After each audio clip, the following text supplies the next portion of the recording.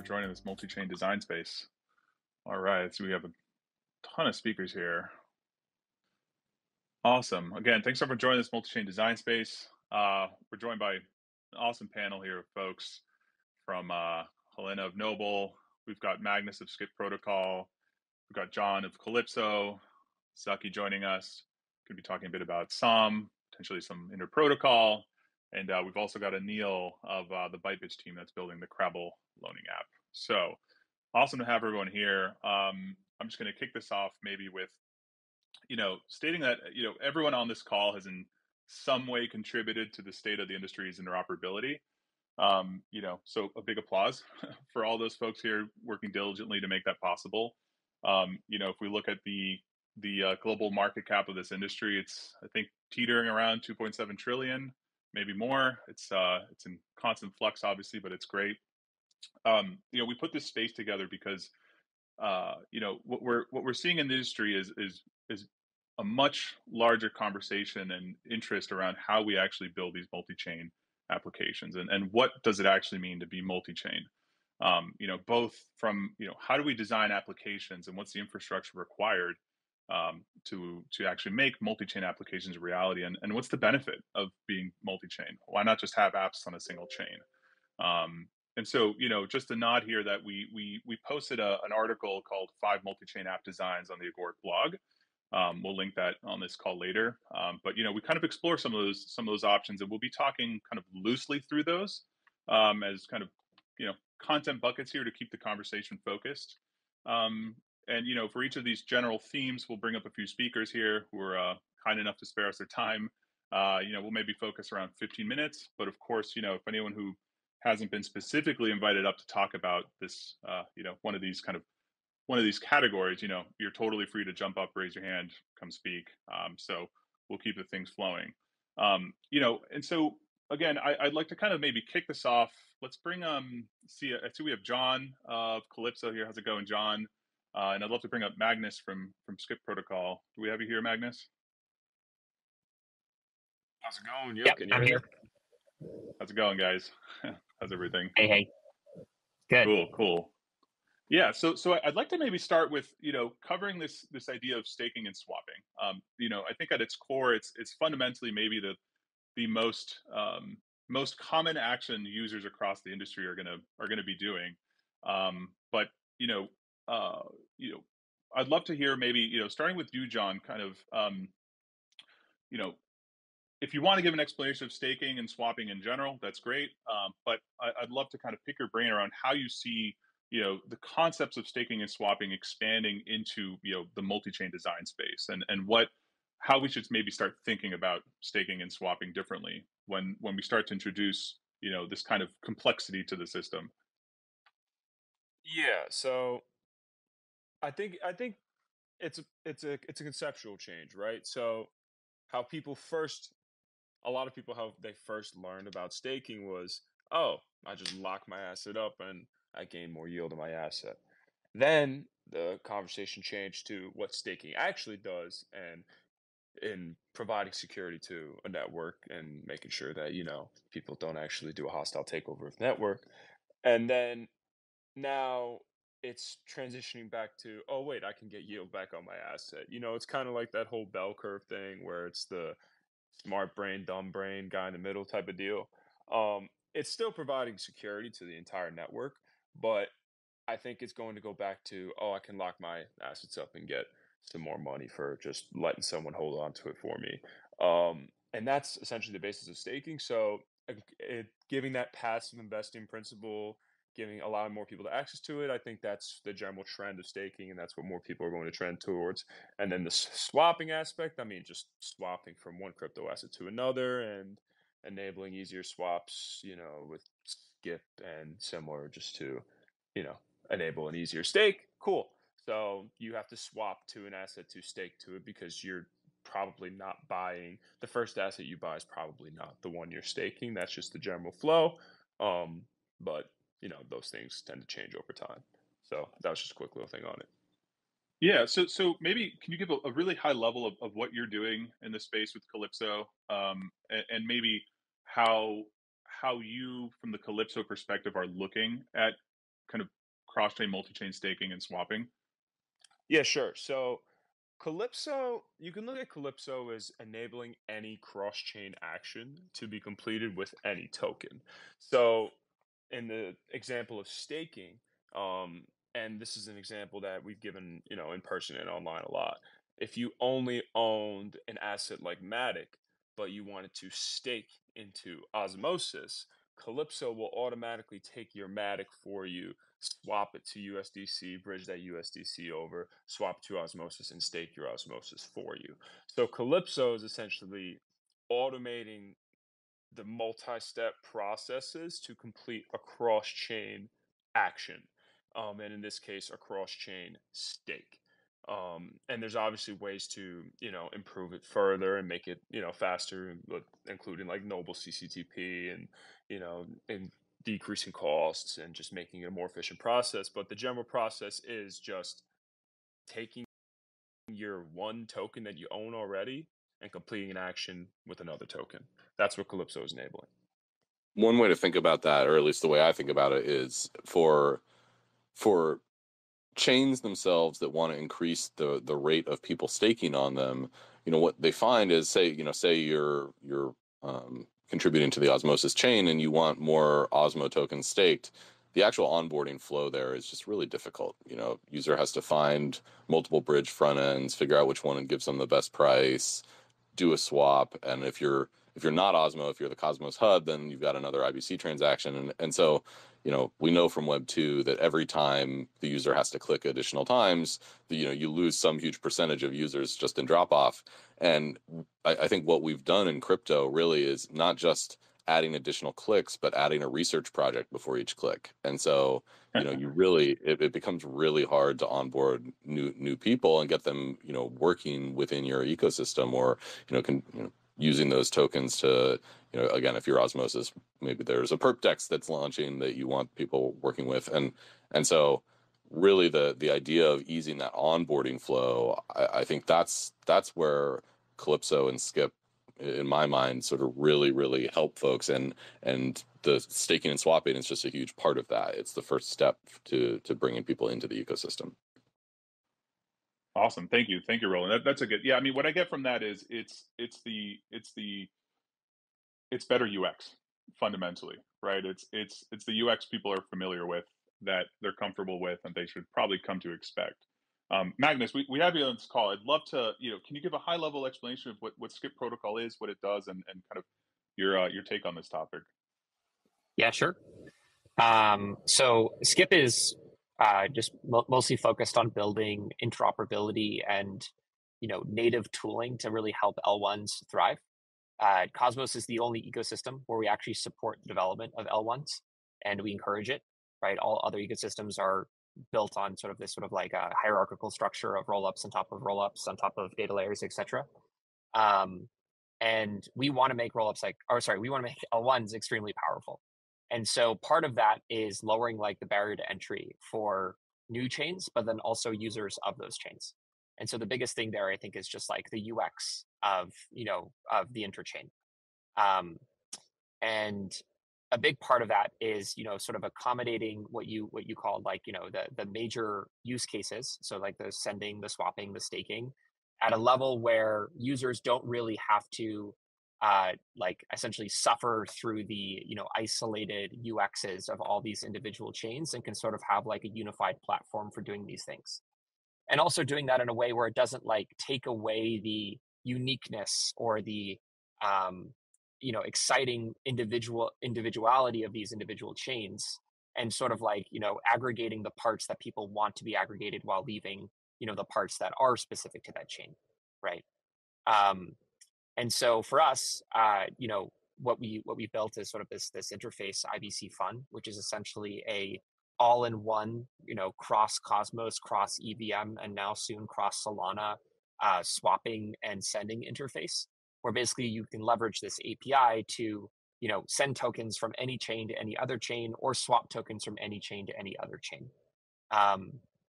And the API that powers that is what's available for all other folks. And IBC Fund is just an example, but we've seen people use it for all kinds of things, like Stargaze, that allows you to use any token on any chain to pay for a bad kid. It's obviously used in the MetaMask Snap to power swapping as well.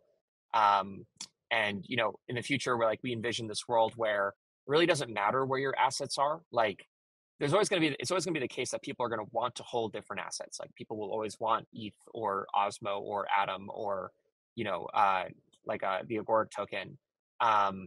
But how they interface with that at a high level in terms of how they transfer those tokens around and where those tokens are doesn't really matter to them, right? It doesn't really matter if that token that they have exposure to exists on one chain or another, right? Like that should all be abstracted away from the user. And then the chains can focus on the stuff that actually is specific to their application that's impossible to replicate, right? Like the individual use cases. If it's an app chain, the actual application itself, like for example, the Perpetuals Exchange and DYDX.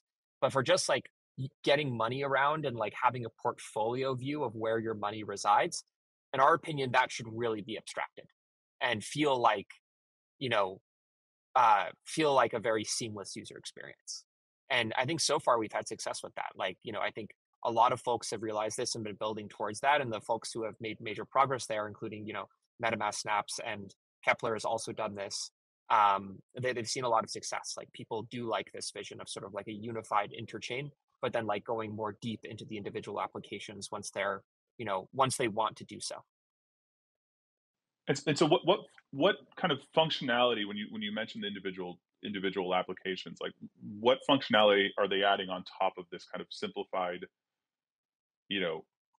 asset UX, so to speak, like using IBC Fund as an example, or maybe something else, but what value are they getting from those individual applications?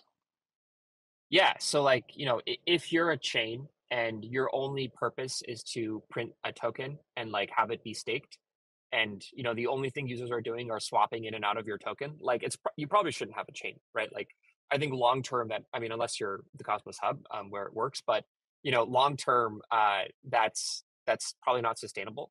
So I think what I envision as the future of Cosmos, and where I think things are going is chains will get very good at doing specific things, right? So Agoric is hopefully I think going to develop into being one of the better development platforms for people who want to build smart contracts in a really cool way with JavaScript and have asynchronous callbacks and all that kind of stuff. Osmosis is obviously specializing as a DEX and DeFi hub. Stride is obviously specializing as a liquid staking protocol, and these are applications on a web, right? They don't exist in isolation. They are essentially they can work together very closely, right? And the user, I think, of the web, just like a user will use many different websites, will want to be able to go and interoperate with these to use what they're best at doing, right? And to do that seamlessly and move their assets around. And so I think what I'm most excited about is supporting really this idea of you can sort of add a unique value proposition to this web of chains. And then from the user perspective, it's very easy to get around this web, right? Almost like a browser, and to transfer tokens from one chain to another, to use these new applications, to discover new applications, and sort of have their set of things they like to use, just like you would use on Google Chrome or something like that. Yeah, that's sort of how I see things developing longer term, is this sort of web of interconnected applications that all sort of fill different needs. Yeah, I totally agree there. And I think, speaking in part from the interprotocol perspective, but just any application, they all will need to integrate these kinds of front end tools like the Skip API to be able to do asset routing. So, for example, interprotocol did that through Leap Elements, because what we were seeing was folks didn't necessarily know how to get the assets to the interprotocol, to the Agoric chain for use in the interprotocol application. And IBC.fun is it's a really great example of how these things work, but every single application needs to fix this UX problem to keep their users from having to bounce around. And so having an abstracted away API that you can just integrate is so valuable. And I think everyone's going to independently come to this conclusion sometime in the next year or so, if they haven't already. That's my view anyway. Awesome. So thank you both. Yeah. So I want to do a slight transition a little bit into arguably one of the biggest use cases in crypto, being stablecoins. We've got Helena of Noble here, and Zucky with Sommelier, and Roland. You obviously teed up in a protocol a bit here. Do we have you both here, Zucky and Helena? I think we do. Yeah, I'm here. Hi, guys. Hey, how's it going? I'm here. Cool. Thank you both for joining. So, a question. So maybe Helena, let's start with you. I would love a high level description of Noble, and also understanding how Noble is thinking about this kind of, arguably more complex, but also simplified UX space, right? How are you thinking of the use cases for Noble, and how are those those use cases going into the design space, thinking that your team is doing? Yeah, for sure. So yeah, thanks for having me. So as Magnus was mentioning, we obviously have a lot of kind of mind share and users and liquidity on blockchains such as Ethereum and L2s, like Arbitrum, and these monolithic blockchains have always had this like incredible sort of benefit, which is native stablecoin liquidity, right? If you look at like the liquidity of something like USDC, the majority of it is on Ethereum. It's partially because Ethereum is obviously, was the first programmable blockchain to exist, second blockchain to ever exist after Bitcoin. But also just because you have all these like applications like Uniswap and Curve and others that source their liquidity natively on the Ethereum chain. And so, because you have this native access liquidity, you can build all these like cool applications and, go to market quickly and so on and so forth. So that's the benefit of a monolithic chain from the perspective of native stablecoin liquidity. But when you're building in a environment like Cosmos, where every chain, every L1 is technically sovereign and independent from the next, it's a lot harder to source this liquidity in a native fashion. And so the way that this has been solved for sort of up until now has been bridge stable coins. So before Noble existed, the main way to sort of get stables into Cosmos, to various Cosmos chains, was via an Ethereum bridge like Axelar, which poses just a whole lot of problems for UX and security and from a developer's perspective. And so we sought to build Noble to solve for this challenge in this sovereign context, in the sovereign app chain context, where you can have this one chain, which is Noble, that is fully interoperable, fully fully connected to the rest of the app chain ecosystem, and any chain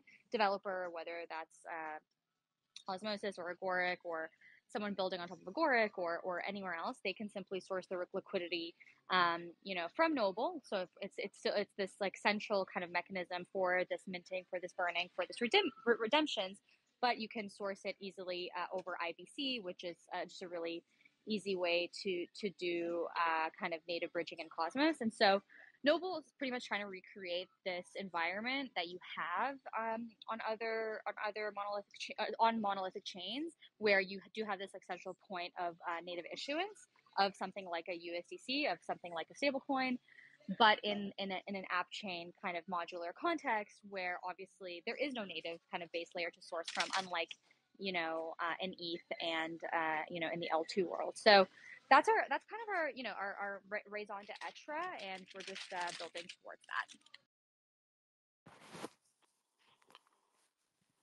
Got it. Great. Yeah, Zucky, is there anything you wanna add there on that topic? Would love to hear your thoughts as well, and kind of what you're doing. So I think like one of the things that like Noble is really demonstrating is, I think there was a lot of skepticism around this idea that like, oh, is asset issuance an app? And I think that like the Noble's focus on asset issue. So like we right now we have like two chains, I think, that like are in many ways like focused on asset issuance. Like Stride is a great example of a chain that is like aggressively focusing on asset issuance, and Noble is a chain of that is like aggressively focusing on asset issuance.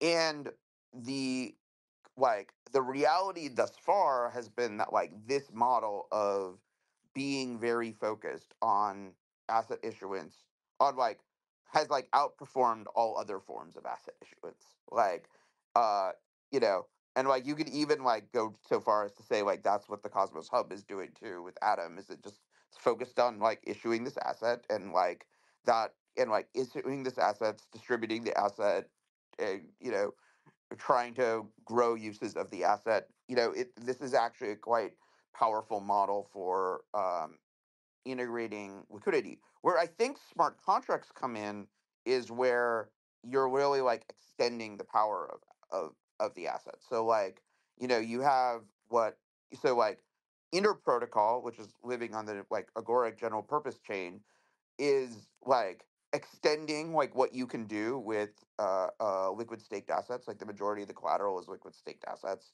um, it participates in a liquidity network that is like primarily powered by Noble USDC. We've seen like the adoption across all Cosmos dexes of Noble USDC as like the primary like liquidity routing layer that most assets get routed through.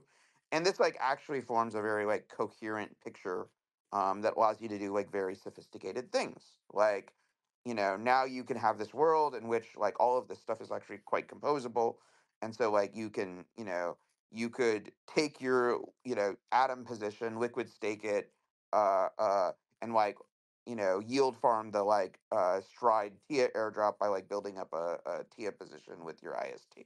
um you can do like all of this, like there are a lot of different ways in which you can compose these pieces together. You can, you know, liquid stakes. You could have like a calc finance strategy that is automatically selling your validator rewards, but hold them as ST Atom and have it routed, you know, into USDC or IST or any other stablecoin in a fairly seamless manner. Like the composability that's actually achievable in Cosmos today is really extraordinary. What I don't think we have in as like all of the examples is this like strong culture of using that composability.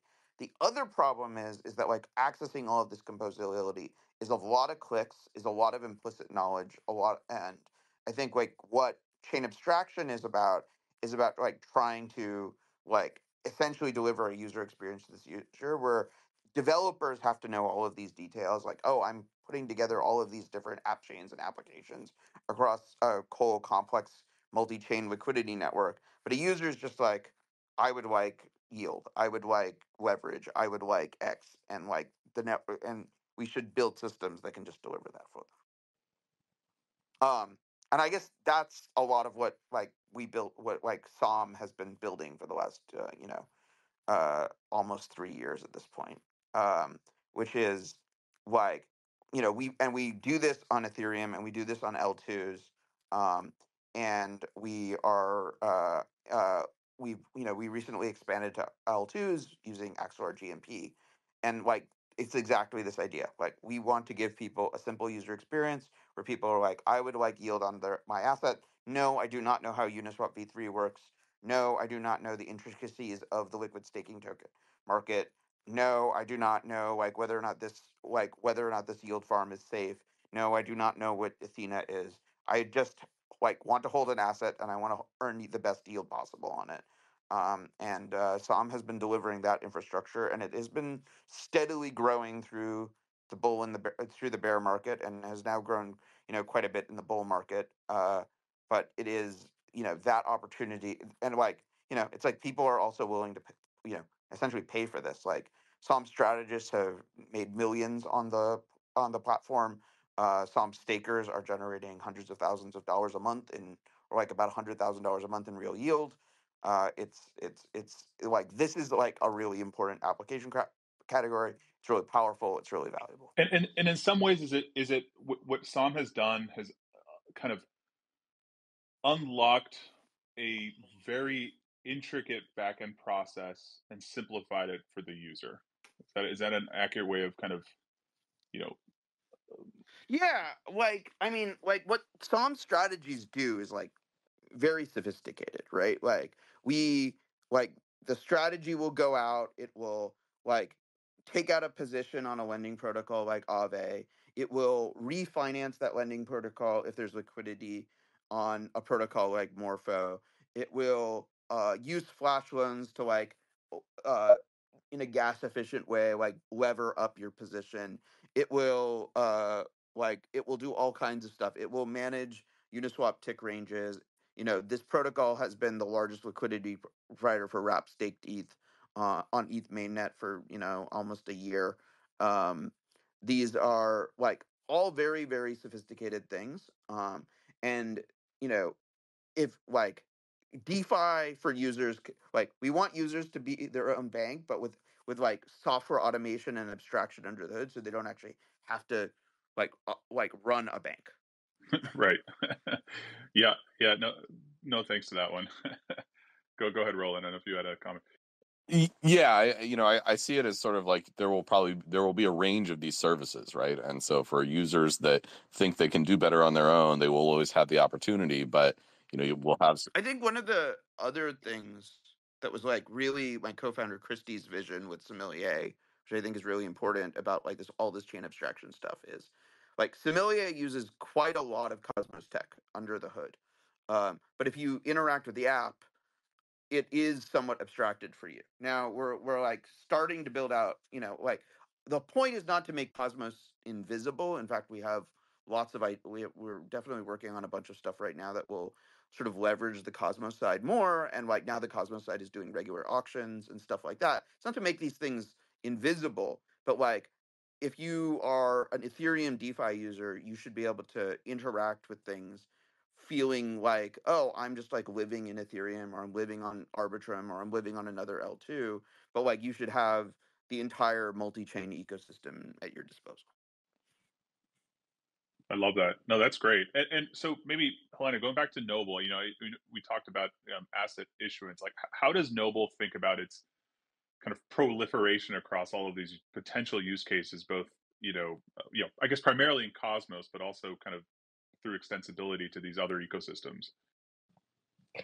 Yeah, I mean, our focus is really to standardize like a lot of the processes around how we do things like cross-chain communication and interoperability between app chains and in the future, even the roll-up ecosystem.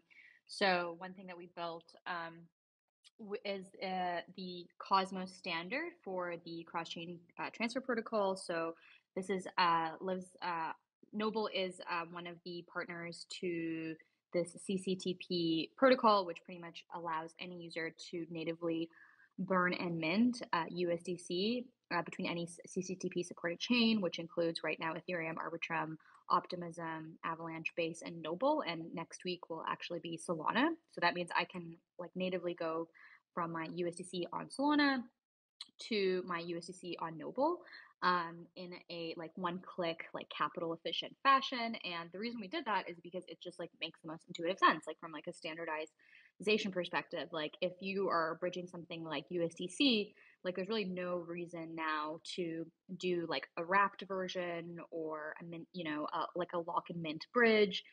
Or use anything like this because you now have the most capital efficient bridge, which is CCTP doing that native bridging for you. And so really that's like Noble's mission, like align on these standards. Like we definitely have taken a big bet on like specific standards, one of those being CCTP, another one of those of course being IBC. And so that's really like our mission for like other native assets, like like making sure we're kind of exporting that model to other assets as well. I saw the other day that you guys announced that you're going to be a roll app and post data to Celestia. I'm curious how that sort of fits into your vision.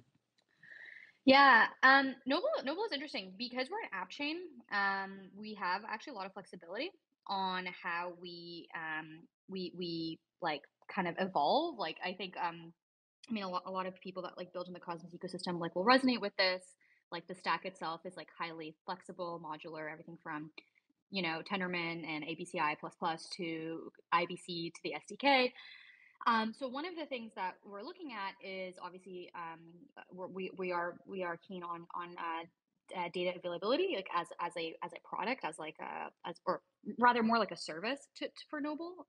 So obviously like in Cosmos already, it's like relatively cheap to have the validators kind of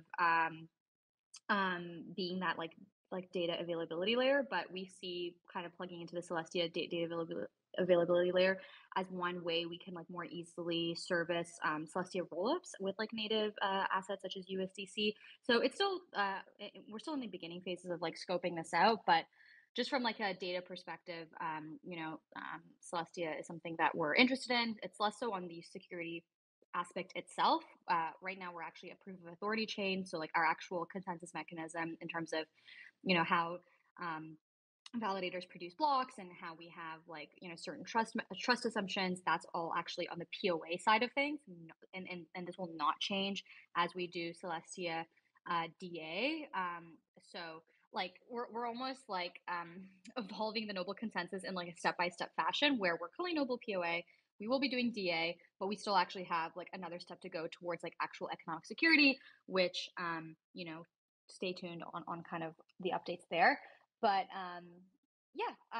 just plugging into the Celestia DA ecosystem is just like another way for us to like ultimately like service like rollups, and it's just a cheaper form of like posting data than is currently available. So that's the TLDR.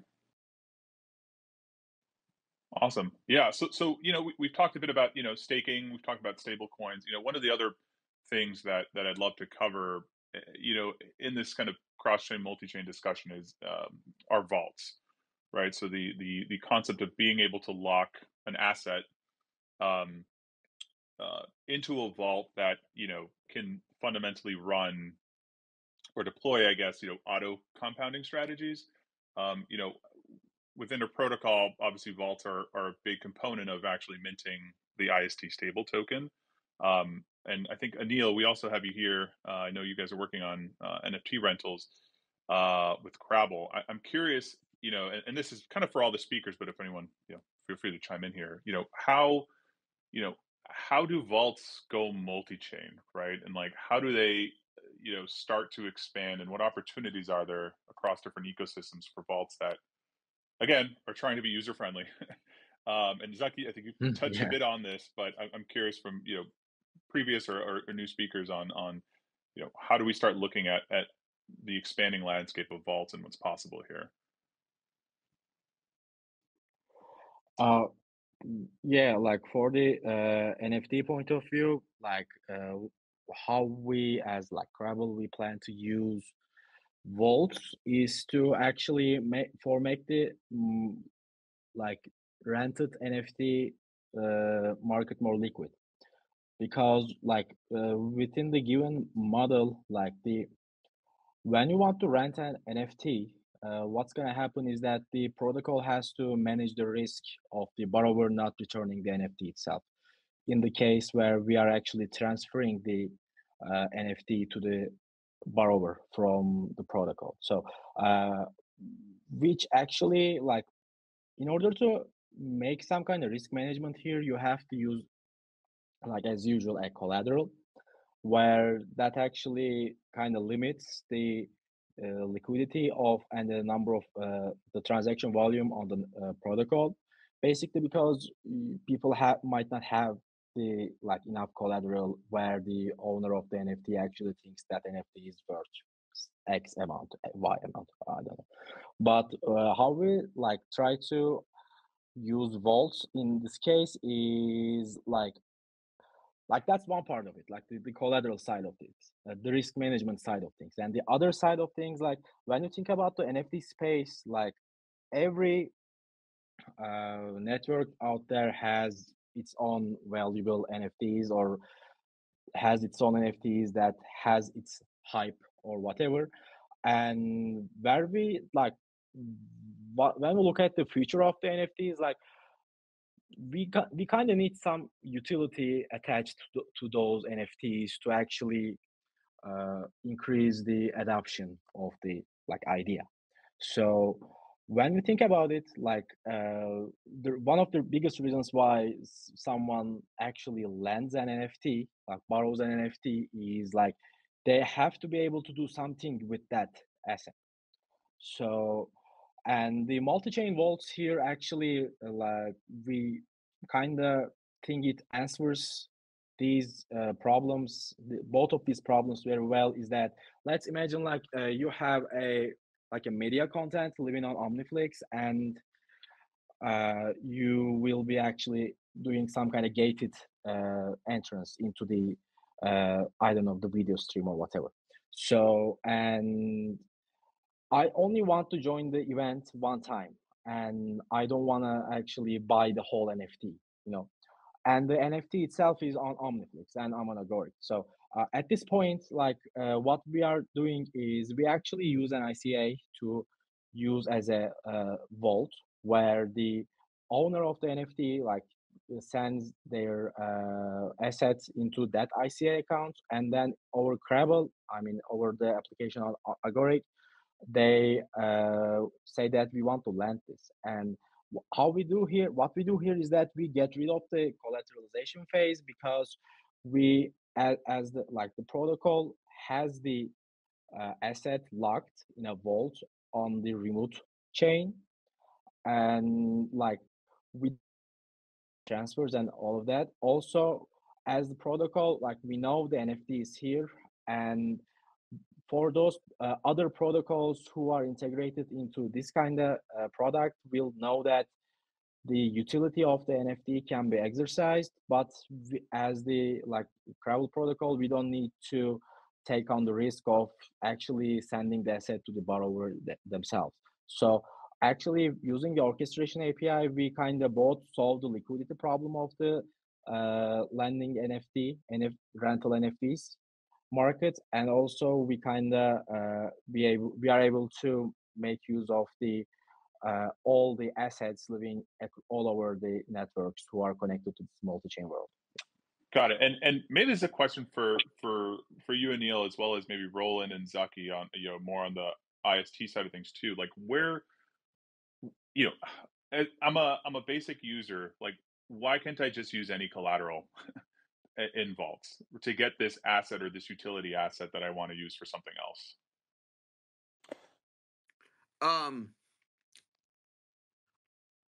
Why can't you just use any collateral? So I think for a stable coin, what is really important is like liquidity and demand. Like the like there is this sort of where you can think of stablecoin protocols as kind of related to the concept of lending protocols, but sort of like they exist at like the top level of the hierarchy um of of collateral requirements, right? You sort of need to in order to maintain stability. Like I think IST has like scaled the total amount of collateral, by about 5x in this year, and continued to be really stable. And there's like lots of interesting flows and arbitrages that like people need to be engaging in order to do that. And you can really only make those flows and arbitrages work for really liquid assets. Um, uh, um, and then the like other side of it is so like then you want to have like lending protocols that take less liquid collateral and can like and offer like yield for that underlying stable coin, and like this is sort of the flywheel that like allows for decentralized stable coins like IST to grow. Yeah, if we look at sort of the topic of this, which is vaults, the connection I see between the byte pitch project Crabble that Anil has been talking about, and for example interprotocol, is the idea that in this multi-chain design space you can do cross-chain locking, which allows you to have some interesting UX and capabilities. So in Crabble's case, they can lock remote NFTs, so you don't need to transfer the NFT over IBC. The protocol can own the NFT through ownership of the ICA, and that unlocks a bunch of capabilities for them. For something like interprotocol, cross-chain locking lets you both sort of improve UX. So, for example, you could have an extension to vaults that locks assets on a remote chain and then mints IST directly to that chain, so that the user, from their perspective, never has to really do any of this front end movement of assets to mint and then move IST back. They just feel like they're sitting on their, whatever application they're already using, and then suddenly, they've got a widget that lets them create a vault and get IST immediately. Or you can start to do things that actually aren't really possible with IBC right now. So, imagine you have a position on a remote chain that is pretty complex. And so I think like, a concentrated LP position on osmosis. I think right now you can't transfer that over IBC, but you could ensure that the protocol owns it, and then that would be something that could potentially be used as collateral. Obviously, sort of subject to the kinds of limitations that Zaki was just talking about. But that's where I start to get really excited around the ability of extending things like interprotocol with multi-chain capabilities.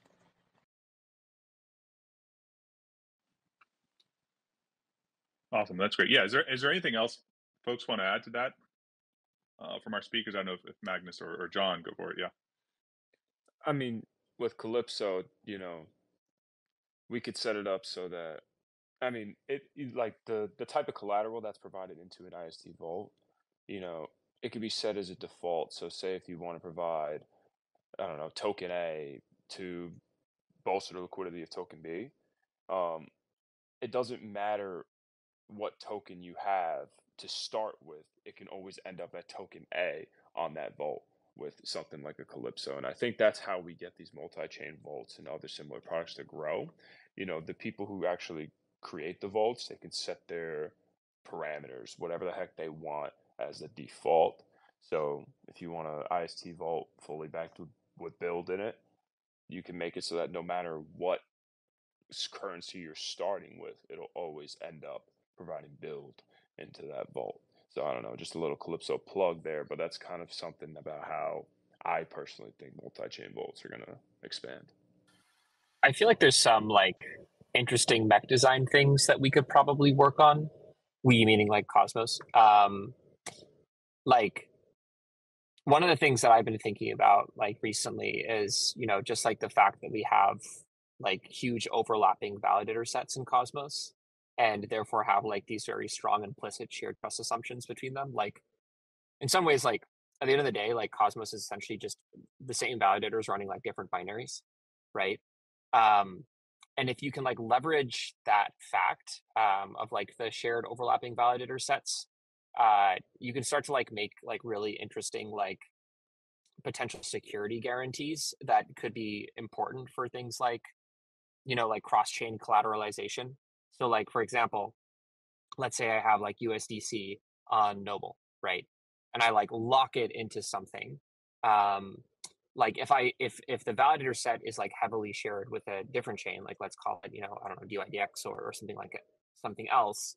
If like that shared validator set attests to that lock, then like perhaps I can like take out like a loan against it, knowing that like there's like a commitment to sort of like slashing that locked amount if, let's say, I get liquidated or use that loan for something that like or like I no longer like that loan needs to be like requisitioned by someone or like retaken by someone.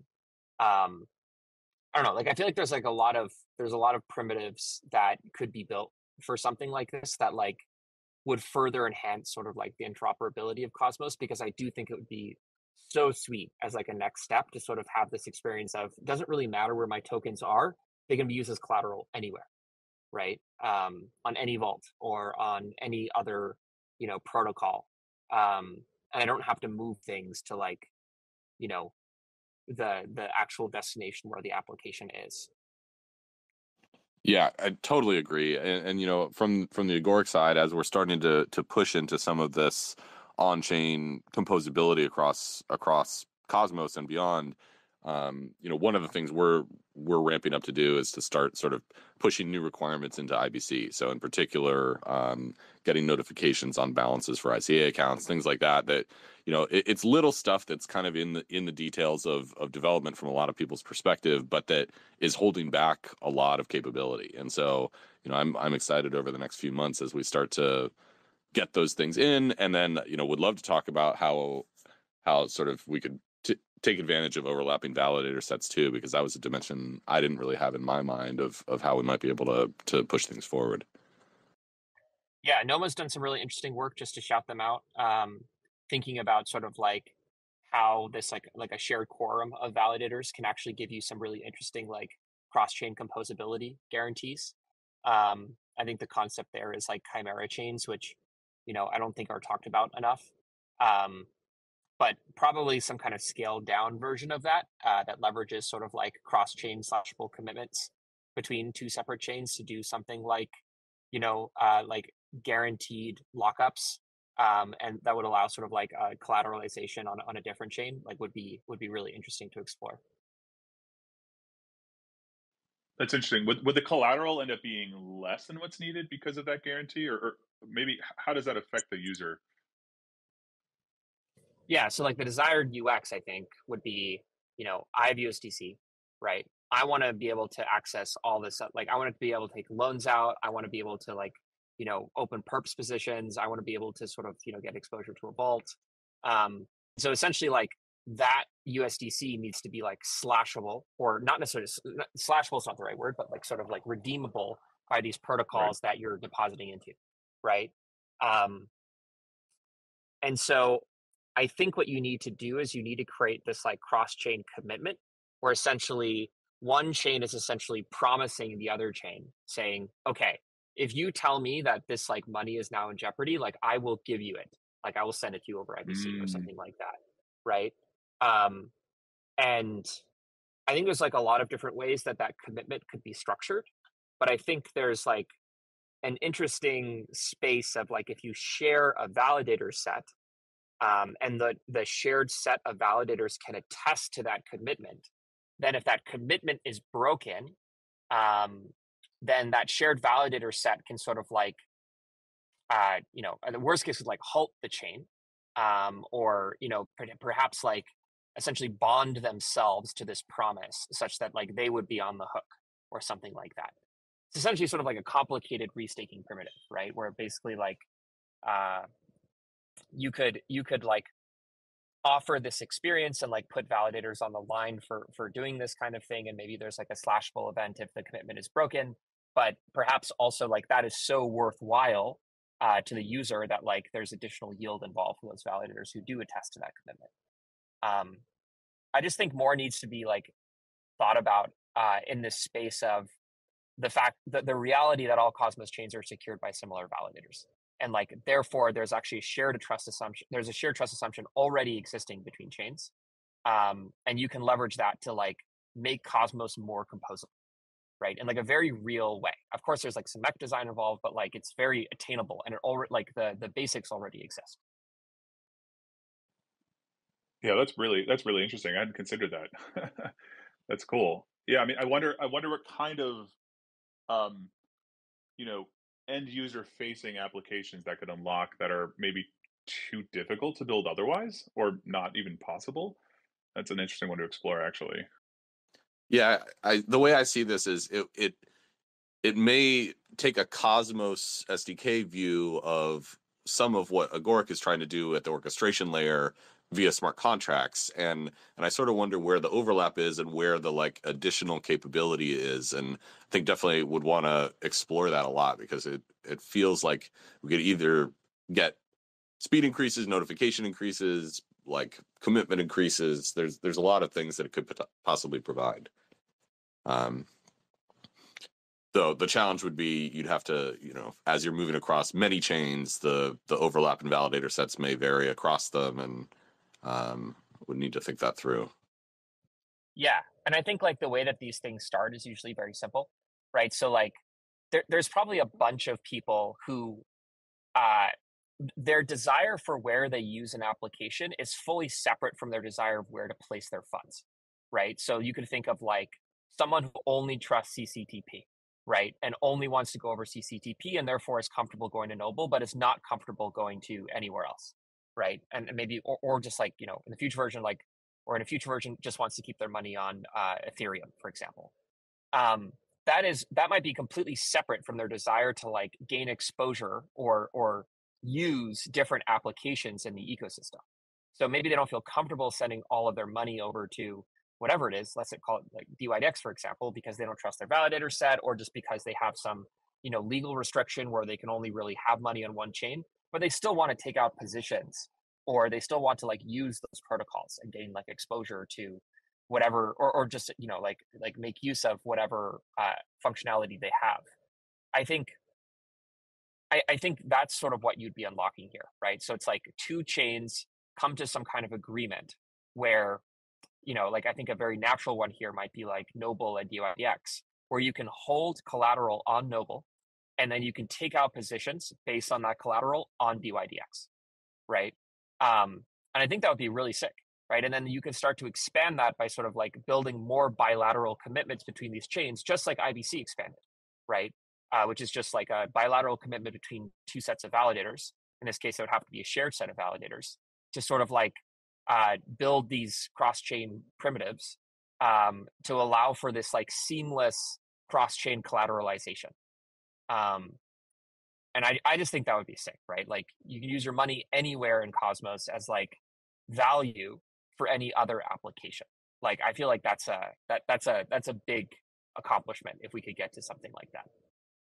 Well, we should chat more, because I think a lot of this is what we're driving towards with orchestration, and what we hope to be able to do via smart contracts and ICAs without the validator set. But yeah, let's keep talking. Yeah, Cool. I mean, yeah. Go ahead. I was going to say, like, from my perspective, like I think from a very UX standpoint, and it's like you just need to make these things easy and accessible. I think it doesn't really matter always like how it's implemented necessarily, and like I think what you want to do with these kinds of things is you do want to sort of like have an air of like, or have a approach of what's the right word, like non-competition, so to speak, right? So like, if we're going to build really good primitives to make Cosmos more interoperable, I think you have to build these things in a way where like, it not only helps one chain, but it helps like multiple different chains, right? And like really, really can serve as like a baseline primitive in the same way that like the Cosmos SDK is viewed as like helping one chain. Yeah, this is like the space where like I like to think about a lot, because I truly believe in like the expansion of L1s as like an alternative path for how chains are built, and like building these kinds of things is like directly in like the path to making that happen. Well, yeah, interesting conversation. That thank you, Magnus. I want to be cautious of folks' time. Is maybe a question to all the speakers. What are you kind of most excited for in the multi-chain design space this year? Maybe John, we can start with you. Calypso's contract going live on Agoric mainnet and any day now. I'm very excited for that. I'm also excited for the capabilities it's going to enable between EVM and Cosmos and Solana and everything else that comes with it. So yeah. Awesome. How about you, Anil? Yeah, personally, like to integrate this orchestration API into our own smart contracts, and also like explore the other like features of this orchestration API, like managing an Agoric account using a smart contract, which like has its own use cases that I can think of. And I just want to really explore all those APIs in the SDK. Like I'm looking forward to it. Yeah. Awesome. How about you, Zeki?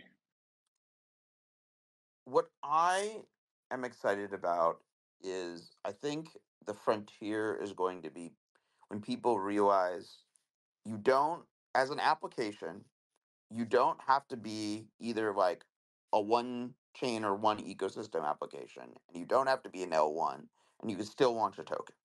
And so I guess I'm excited for like the coming wave of chain abstracted tokens to come with the coming wave of chain abstracted applications. Awesome. And how about you, Magnus? What are you most looking forward to this year? Well, I'm very curious about this orchestration stuff. I don't think I've looked into it before. So would love to hear more about that. It sounds really cool. I mean, outside of that, what am I interested about? I think like I'm very interested to see sort of the intersection of sort of the modular world and Cosmos. I'm curious to see what like a lot of outside folks are like getting more interested in sort of supporting Cosmos core functions like security via like Ethos, data availability, obviously with like Celestia. And I'm curious to see sort of like the intersection of those two things. I think like Cosmos has a lot to teach the modular ecosystem in terms of stuff we've already solved, in terms of what it looks like to have a bunch of different state layers and interoperate between them. And also, I think like validator sets are important in many situations, and we can help rollups like build more powerful applications. I also think like rollups are going to be very exciting for Cosmos once they're IBC enabled and just bring a lot more users and uh, applications into the ecosystem with a lot lower barrier of entry. So that collaboration, I think, is very exciting to me. Awesome. And I think Roland, I think we have you back here. We were Yeah, asking earlier what folks are most excited for this year in terms of the kind of multi-chain expansion.